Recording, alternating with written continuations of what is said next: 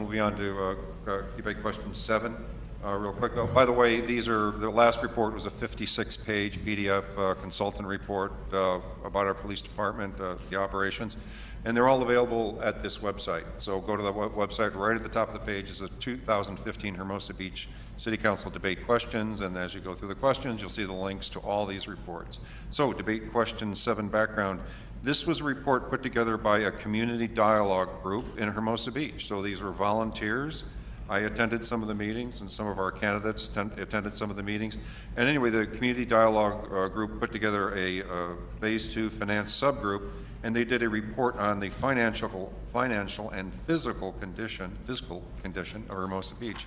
And that report is at that website. And basically what they found was our public safety budget, which is the Hermosa Beach Police Department and the Hermosa Beach Fire Department, make up about 56% of our budget.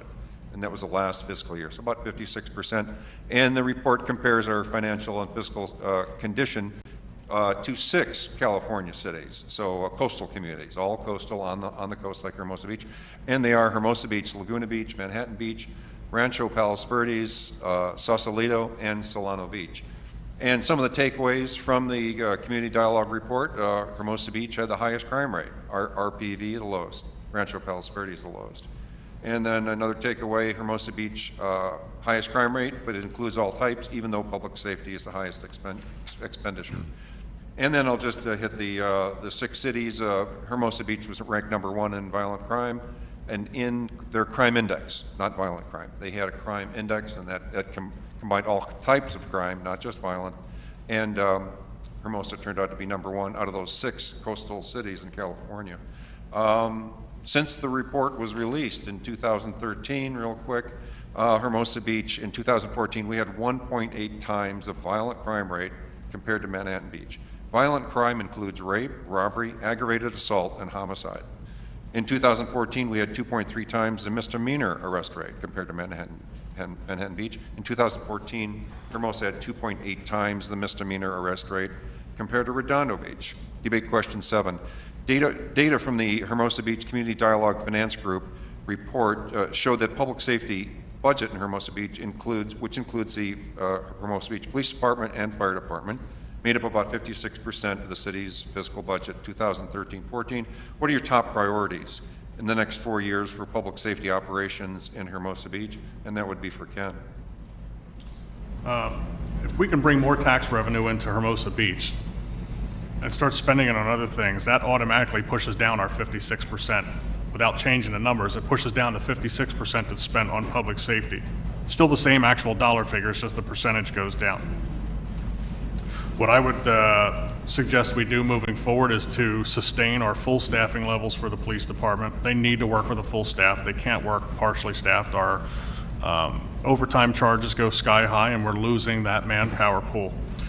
We also need to ensure that our total compensation package for the officers is comparable to our neighboring cities. When you look at our salaries tend to be lower than the 17 neighboring cities. I'm not quite sure that's on the total compensation, but at least on the salary portion, we're lower than 17 of our neighboring cities. We need to ensure that we get comparable rates. We also need to make sure that those east of the highway are seeing our police. I often hear, since I've been here, that east of the highway feels completely ignored and like they're a separate city from Hermosa Beach. They need to make sure that they're seeing our officers patrolling that area so they don't feel that their security is just headed to the downtown. Okay, thanks, Ken. And we'll go to Jeff. Well, we're talking a lot about alcohol. I guess I want to, for the record, I'm not against alcohols or bars. In fact, I could really use a drink right about now. But drinking comes with a responsibility from the person consuming it to the person selling and serving it. And that's what I want to focus on. I mean, there are business operators in the downtown, not all, but some, who need to take their due responsibility for the negative impacts their operations bring to our city, from liquoring folks up and unleashing them back into the world, wiping their hands of any responsibility when these drunk individuals get behind the wheel of a car or drunkenly maraud through our neighborhoods. there is a responsibility, and we have tried and unsuccessfully tried, and I was successful in reactivating the city's weekly meetings or with the Tavern Owners Association, and there a lot of talk about things they were going to do to help out, but in the end of the day, it has to be cooperative. The people creating the problem have to be part of the solution of the problem, or then if they're not, then we have to deal with that as well, and we don't as a city. We give them a pass most of the time, and that's got to stop. Thanks, Jeff. Trent? Okay, I would be in favor again of strengthening our neighborhood watch program so that we utilize the modern communications that we have so that all of the safe neighborhoods in Hermosa, which are most of the town, we can have ways to quickly get a hold of the police officer should we need them. 56% of our budget is a huge amount of budget. It's more than half. You think of anything you as a person spend 56% on, you probably can't name one thing that you spend half your money on. And here we are as a town, we're spending half our money on the police and fire. So we need to really maximize those dollars and get the most for them. And really, when I talk to people and what I hear in the report and what I read, is we really have one basic problem to solve, and that would take care of the big bite of the apple. And I think we can do that with redeploying resources. We can do it by targeting the problem, making it a public priority, stating it publicly. You saw how we did it with the 4th of July. It worked. We published the fact that we're not going to let people ransack our town. And it really toned it down. And I think we need to do the same kind of thing, because I don't drink, okay? But I used to, but I don't anymore. And it's been a long time. But I'm not opposed to alcohol and having fun either. But I do think, though, late night when people are intoxicated, that we do need to, for their own safety and the safety of others, perhaps start throwing some of them in the drunk tank. And I think that would stop a lot of our problems that we have.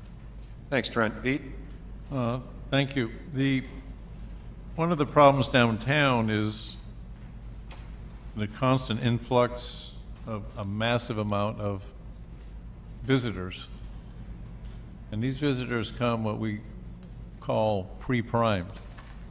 They'll drink at home till about 10, 11 o'clock, then come on down to our city. By then they're probably halfway there to being obnoxious, if they already aren't.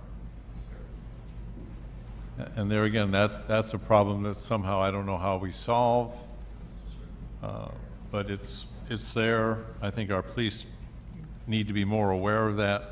Our police department, according to the last report we got from the chief, is we're at full strength now.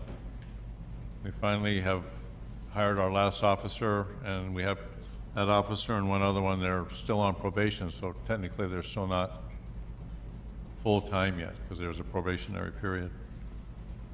But this kind of goes back to what we can do to reduce that amount. In most cities, if you look at their budgets, we're probably close to what we spend for, we're not only talking police, we're talking fire also. So there's, and when we say public safety. Some of the things we could do, I know our Chief Lancer, who's now leaving us, has been working with Manhattan Beach to look at possible mergers of our two departments, which would save money and spread the resources out and better servicing for everyone. I'd like to see the Beach City Health District provide emergency medical treatment, EMT service funding, and set up a joint powers agreement with Hermosa, Manhattan, and Redondo to run our EMT responses. And once again, it's how many people do we want to invite either during the day, the capacity of the hotels. That'll all influence what we need to do in our hiring procedures, and that number might even go up higher.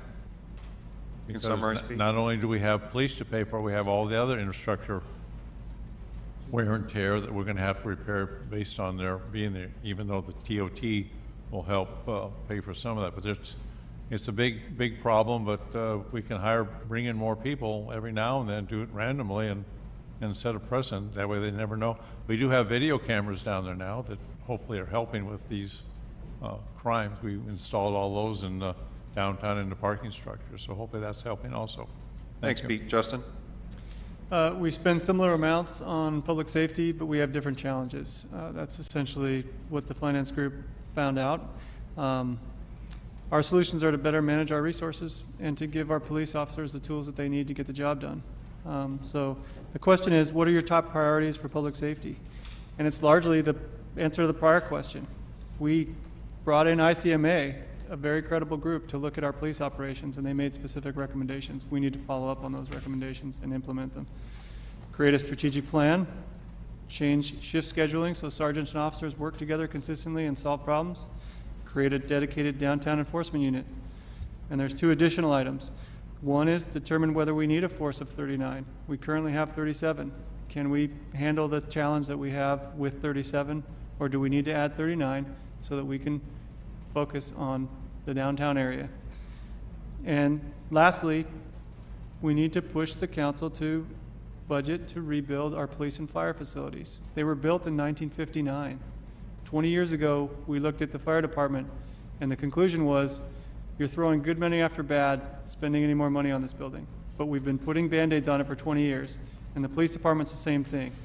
Again, we need to get realistic about a plan that's going to allow us to renovate those buildings to give our police departments and fire departments the tools they need to get the job done in a very challenging environment. So, in summary, I would simply say we need to protect our police officers by giving them the resources to solve problems rather than put Band-Aids on them. And implementing and paying for the ICMA recommendations is the first step to achieving that goal. Thanks, Justin.